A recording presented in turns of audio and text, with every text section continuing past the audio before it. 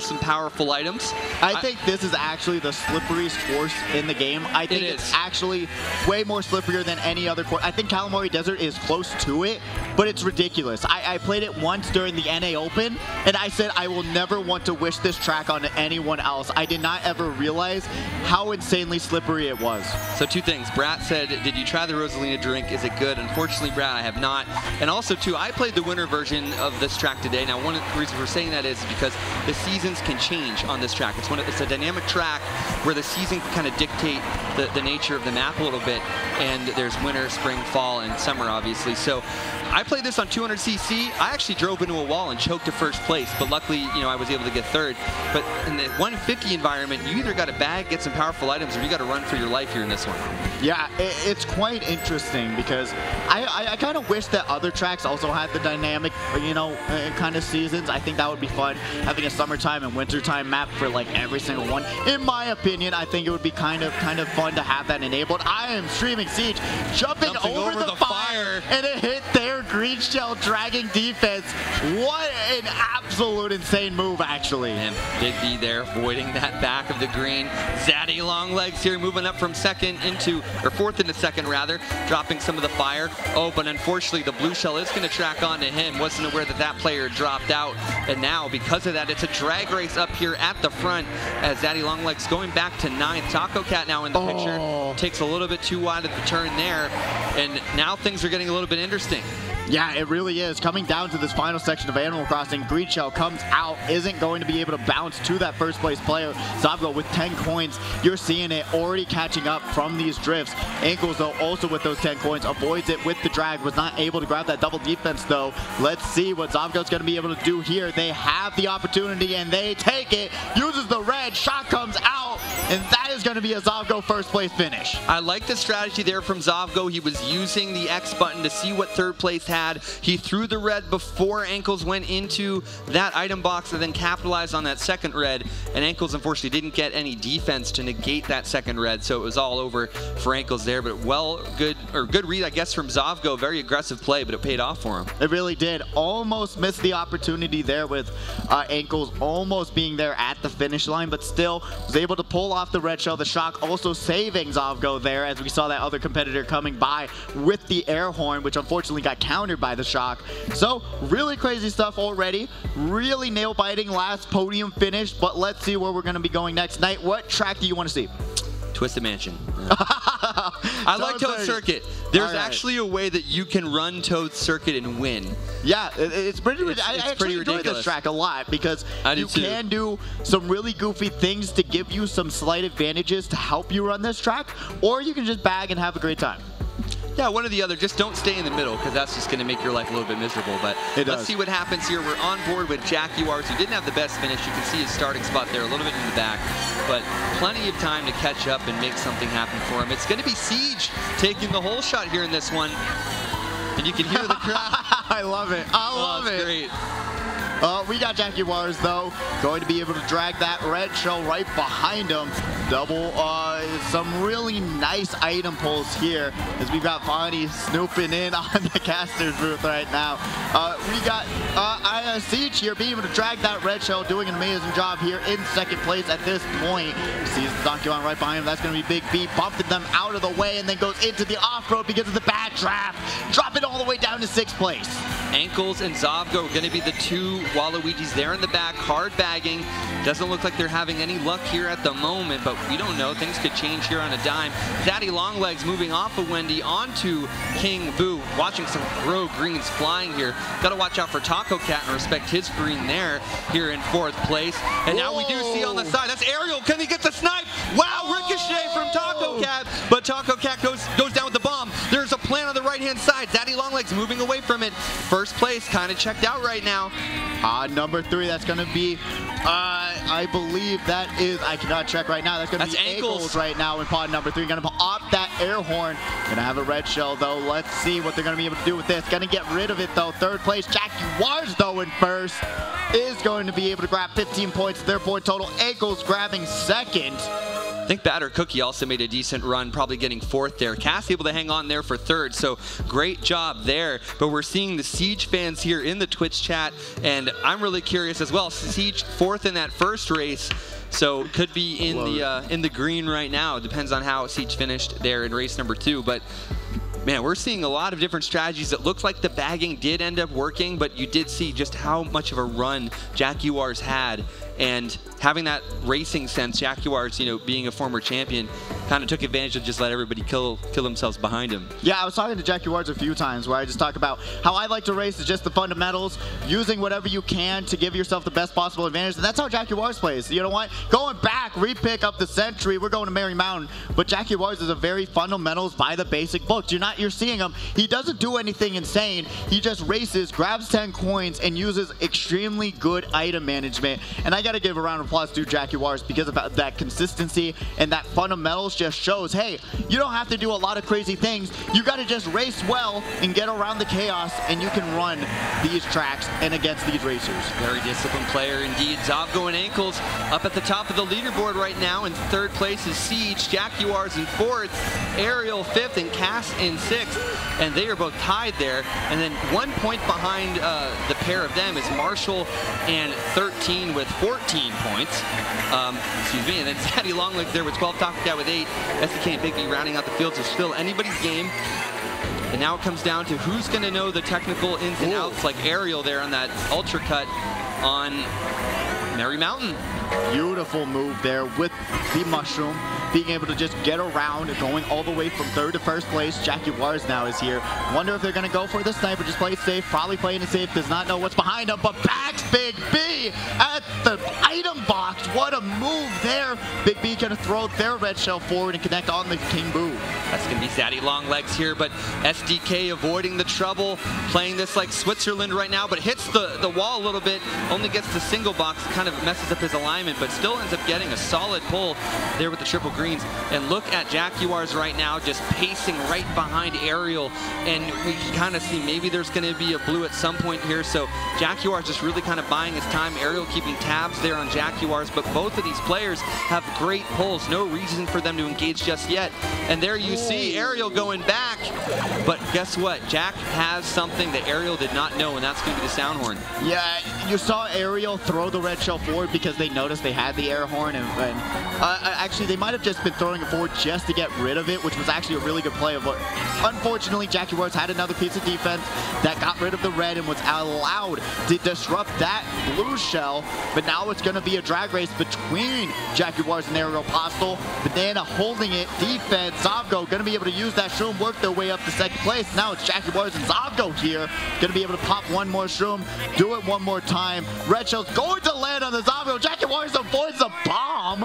Didn't have to use the green there on Zovgo. Let's see who ends up getting it. It's still Zovgo for 2nd, but Ariel for 3rd. So didn't end up changing the running order, but pretty physical ending though.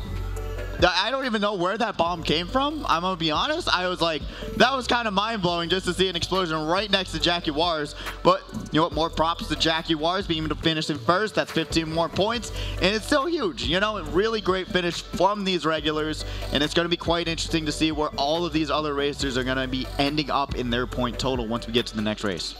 Still plenty of races to go. I mean, a lot of Siege fans in the chat still on Twitch. I love it.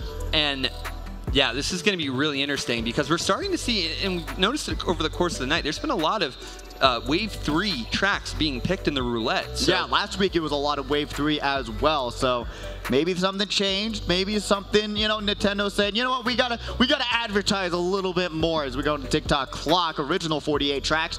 But it's just one of those things, you know, we get lucky some weeks and unlucky other weeks. The randomizer, generous and not generous at the same time. We're going to see how this is going to play out here for some of these players as Zovgo has a 2-point lead there over Jaguars, and we do see a heavy battle for, you know, this top 6 spot. Really, nobody is safe. I keep saying that, but you can look at the scores for yourself up in the top right-hand side of the screen and just wait till that cuts from the top 6 over to the top 7. it's so close. It really is, as Aerial Apostle is going to be the target of said red shell. And we're going to be seeing them drop all the way down to 11th place, unfortunately. Working up their way to 10th, has a mushroom in hand. Let's see if that's going to help them out at all.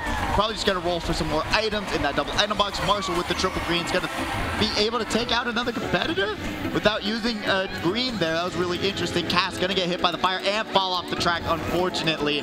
Not a great start, but still, now you want to focus on getting coins. Getting to that 10 coins will make it or break it coming down to the second to the third lap. I find it interesting that Big B has chosen to switch to the Donkey Kong Scooty loadout as some player there gets bombed. I think that actually was potentially Big B or the player behind. Might have been 13. Shock coming into play. Not going to affect anybody too crazy, but the Taco Cat seems to be moving a little bit faster than everyone after that one. So Zavgo here in third. Going to try to be catching up here to Zaddy and the other player in first, and Herritt's first. But look at Zaddy Longlegs. Oh! Zavgo overcorrect. Zavgo overcorrected for the green, and unfortunately that drops Zavgo all the way down to 6th. That was kind of wild. That was an insane turn, because you could tell they were trying to go for the counter hop, but then the tires said no. Nope, you're going into the off-road. Siege unfortunately getting hit there by what could have been a boomerang, but Zaddy Longlegs here in first, formerly known as Zool, and now we're going to see, oh, nice pull there from Zool as the entire field is trailing him. Oh, this is going to be quite interesting going into the final section of TikTok O'Clock. We've got Zaddy still in first. No blue shell to be found just yet. Will it come out last second? That's the question. Jaguar's trailing right behind him. Has the green, sees it coming, throws one forward. Almost got it at the line, but still, second place for Jaguars, first place for Zaddy Longlegs. 13 finishing in third. Narrowly was almost able to take out second place there. What a phenomenal ending to that race. Yeah, I really want to give a round of applause to Zaddy Longlegs, formerly known as Zool. One of those racers that came with, that just started coming like 6 months ago and has now just grown so much as a racer, even taking these baby loadouts and being able to grab first places pretty consistently and being able to just become a very well-rounded racer as time has gone on. I've talked about him time and time again, but I gotta give him a lot of props for just sticking at it, keeping to what they enjoy in this game, and just showing you can win with it as we go back to another repick, Choco Mountain.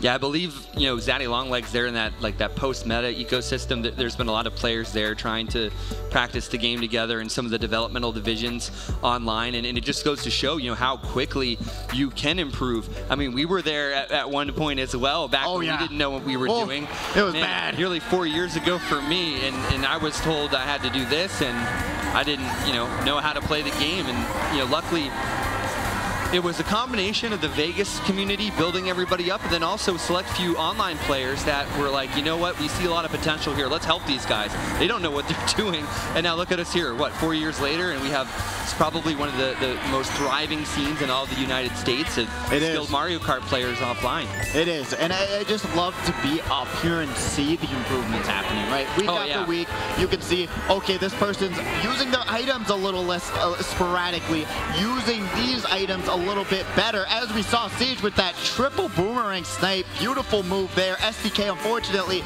is now going to be in a very vulnerable position after using the red shell against the air horn. Fireflower comes out, avoids that as well, grabs a single item box. Let's see, Jaguars in second place right now, trailing a red shell. Let's see what they're going to be able to do. This pack's a little bit spread out, but you know what's funny is I was talking to Jacob, who's one of the TOs here, because he comes from like a FPS type of background, and I was saying if Siege does play, let's just say Rainbow Six Siege, right? Having that ability to know how to arc and angle a snipe is actually very critical and can actually give you a little bit of a leg up on some of these players that just casually play this game. Yeah. So we'll have to see how that'll keep paying off for him here with 2 races to go. But Ankle's here in first, big breakaway. Jaguars in second, blue shell coming out. What's Ankle's going to do? He's got the bananas, but the Shock's going to negate this for him. Oh, somehow avoids the shock. I thought the invincibility frames would come up clutch there, and they did, but still, we still got a long ways to go for Jaguars here in second place. Look at the mini-map, look at the difference. It is absolutely insane here. The lead that Ankles and Jaguars has right now is massive, as we got Aerial Apostle here in third place, going to be able to avoid that green shell,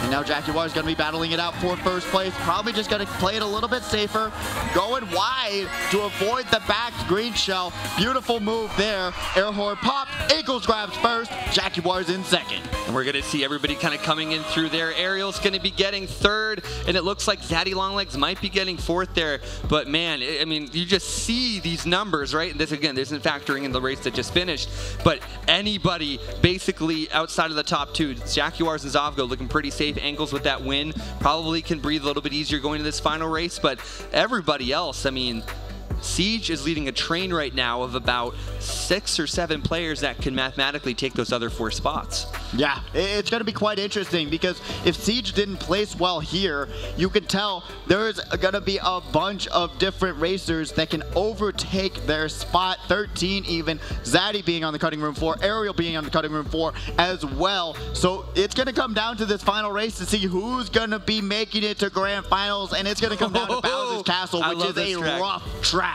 Yeah, this track, it's very favored amongst the Latin American community here in Mario Kart, because a lot of them are very good on inside drifting bikes. Not sure if, you know, that might just be a preference for them, but what's crazy about this track is there's lots of double apex turns. You got the shortcuts, you got that wide gap. You also can take different cuts and different split paths here, so a lot of things can change. And look at these scores, Pidgey, top right hand side. Oh my god. Top 3 are basically guaranteed in almost, and then 4, 5, and 6, Zaddy Longlegs, Ariel, and 13, all separated by a point of each other. Siege is going to be about 4 points back.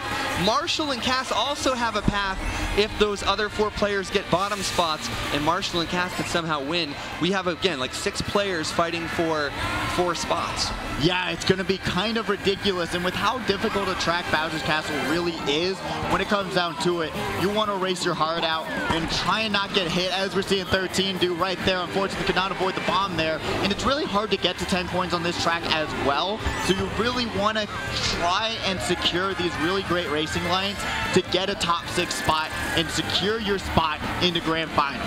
Lots of players getting hit here. You also do have to avoid coming up here, as we see Zaddy Longlegs getting hit out, the Miley Cyrus Wrecking Ball of Doom, what I like to call it. That's Cass getting right around it there in second place. Her life is on the line here in this tournament, so she is in a pretty solid position right now with her item set, just trying to make things happen. Oh, we're seeing Jaguars unfortunately getting one of their items ghosted, but still is able to keep their spot in third place. Going to see him go through that double item box, and now throwing one forward. Going to target first place, which is actually a huge move, with the fact that now first place pretty vulnerable, but still going to be able to go through that item box. That was actually huge for Cass. The game probably still registered being on the other path, but has to be careful of the items behind. As she hits a laser, that's still going to allow her to keep her. Oh boy. Well, it's going to allow her to keep her bananas, but she's already fallen all the way back. First place is checked out though, but it's anyone's match here for second on back in this race. Yeah, we're seeing a lot of that mid-pack. Look at that, on top of each other. You can't even tell who's in what spot, really, because of how close this pack is, but now it's separating, becoming more disconnected. Aerial Apostle now in second place, has a red, has the opportunity to take out Forrest, does not trail, does not roll new items, and now we're going to be seeing Ankles just secure a first place finish. Aerial not taking any chances here. Blue Shell is out, going to throw their item forward and wait for that blue to target Aerial here. Shot comes huge out. shot coming into play. Keep an eye out on the back of the pack. Last was Siege, but I don't know if that's going to change the running order though. Man, that was an interesting time, Shock. I'm hearing a lot of sadness down there on the stage. So I do not know how well Siege did, but still, got to give him a round of applause, honestly. Was doing extremely consistently through all these races and was able to keep their own for the first time being here. I mean, honestly, really great work for Siege. Top 24 out of 66 players. I mean, what more can you ask for in your first try? I know. Having the home track advantage, essentially, of bringing your crew into the Twitch chat and in person. So, We'll have to see, you know, how things shake out. But man, what an incredible set of semifinals. I've never enjoyed, like, well, I shouldn't phrase it like that. I don't think I've ever enjoyed watching semifinals more than I have tonight. Oh yeah, no, it's been so exciting. And we got the highlights to show what excitement just went down in this one. We got ankles here getting ready at the last second. Air horn comes out, does not connect onto Zavgo, and they are able to grab that first place finish. Big B is now here, unfortunately getting a draft and going into the off-road, could not control the Scooty. And now we're seeing Aerial Apostle throwing the red forward, trying to disrupt Jaguars' air horn there in case they had something. Jaguars now being able to avoid that, almost lands the green shell snipe at the line, but unfortunately, you know what, Waluigi got to work out the arm a little bit, using that green shell, landing it, battling it out. Ankles now, just waiting for that blue shell to connect on Aerial. Shot comes out on that final race, and we'll get your scores very, very soon to see who is going on to Grand Finals. What a crazy set of races. I mean, just getting into the top 24 tonight is a huge testament to your skill and placing so well in such a wide range of qualifiers. I mean, when's the last time we even had like a 6 qualifier SNS? It's probably been at least several months, probably like 5 or 6. I'd say about a couple months. A couple months, right? A couple months, yeah, actually. So it's been a really exciting one, and we do got the points ready for you. Okay. Let's see who's moving on. We got the top 6. First place finishes Jaguars in first with 66 points. Ankles in second with 63 points. Zavgo in third with 52. Aerial Apostle in fourth with 50. Zaddy Longlegs in fifth with 48. 13 in sixth with 44. And then there's Marshall in seventh, and tying with I'm Streaming Siege, who unfortunately did not make it, very barely in tying for 7th place with 36 points. Cass in 9th with 32 points. Taco Cat in 10th, SDK in 11th, and Big B in 12th.